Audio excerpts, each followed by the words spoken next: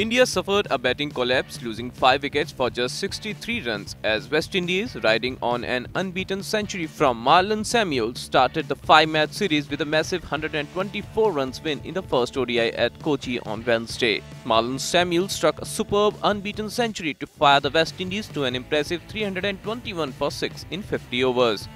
Samuels' 116-ball innings was studded with 11 fours and 4 sixes.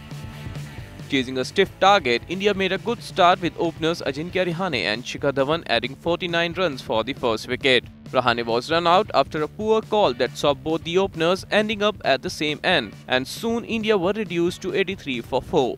Dhawan, however, kept scoreboard moving and hit 9 fours in his 92 balls knock, but he saw wickets falling at regular intervals at the other end.